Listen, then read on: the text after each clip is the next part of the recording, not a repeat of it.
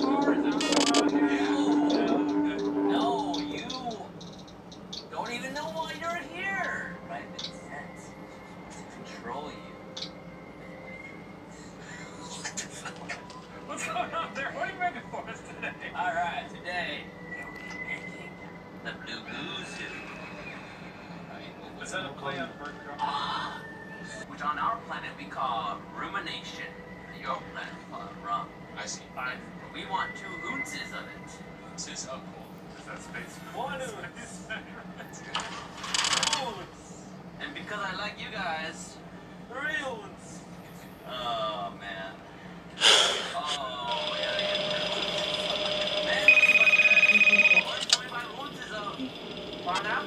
Hello? Hey, you're the new guy, right? That's great. Not that many have approached us for this job. It's just so boring, you know? I mean, you're stuck in an office for 6 hours, watching for something to happen. It's insane that you even get money for that. Anyways, did you know that there's something special about the animatronics here?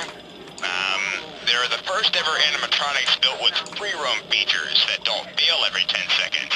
Feature is now, They're also the first that were built with advanced AI. In fact, they're so advanced you might think a soul is inside controlling everything. Now, concerning the animatronics, Ice. Yes. We say ice. everything.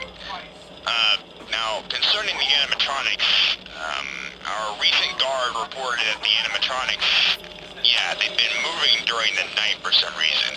He said that the closest they got to him was the hall in front of him. Heck, they even tried to climb in the vents. And after that, they just stare. After hearing that, we've started taking some measures. Our engineers put blocking systems on the vents, which is pretty easy to access through the camera. But don't shut too many vents, though. We've noticed that the blocking system seems to block the incoming air as well. Your vision's going to become all dark and blurry. Trust me, it's not going to be good for you. Yeah, the building isn't that well ventilated, as you can probably tell. Now, in case that the animatronics ever get in your door, you can turn off the lights in your office as long as you're not too late.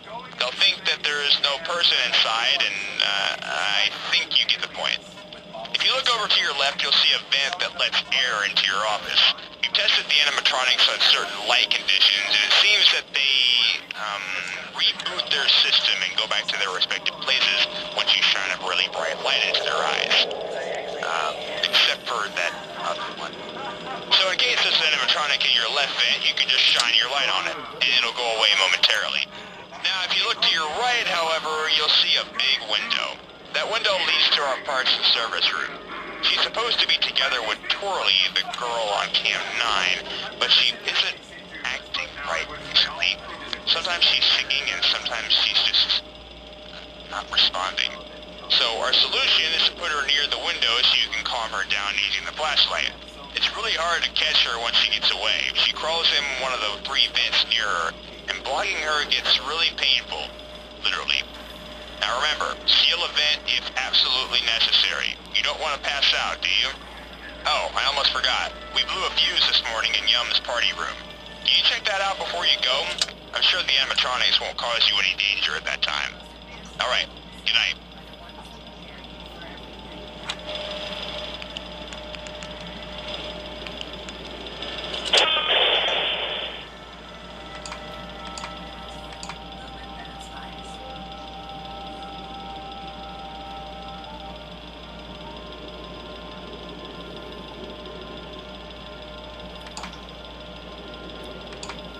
I wish they all. There's a glitch in the game. Nails right here. It's just They seem like they're walking perfectly fine. I'm trying to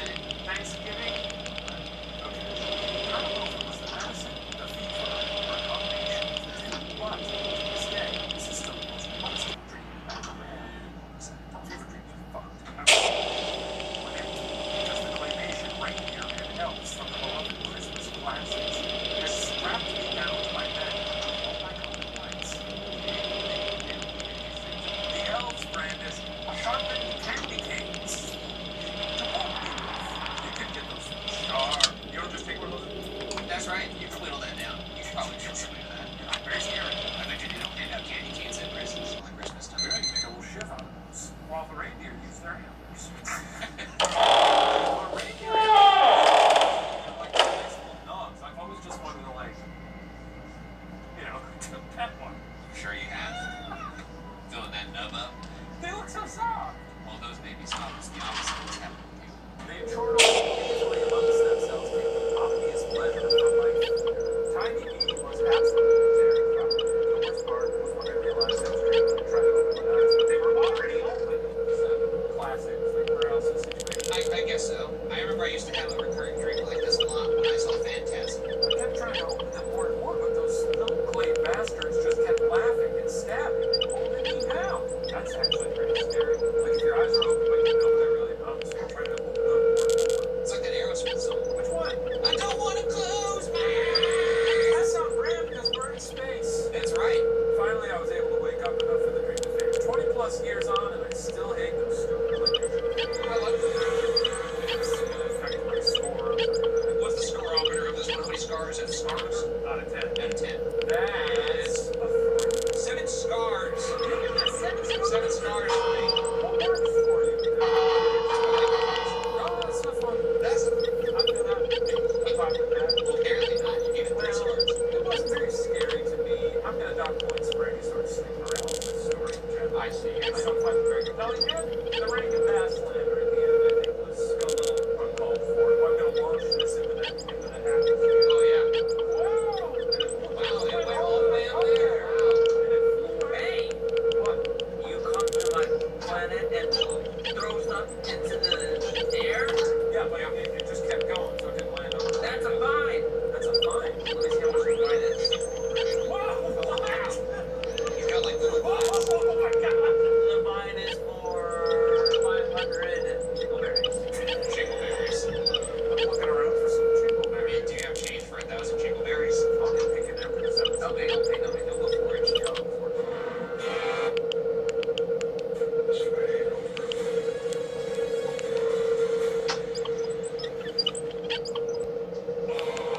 Greetings, travelers! The Honda card from Credit One Bank bestows points for all their journey's expenses, like rental cars, hotels, flights, fees. Up to 10 times the points on hotels and rental cars when you book through the Credit One Bank Travel Partner. Visit creditonebanktravel.com.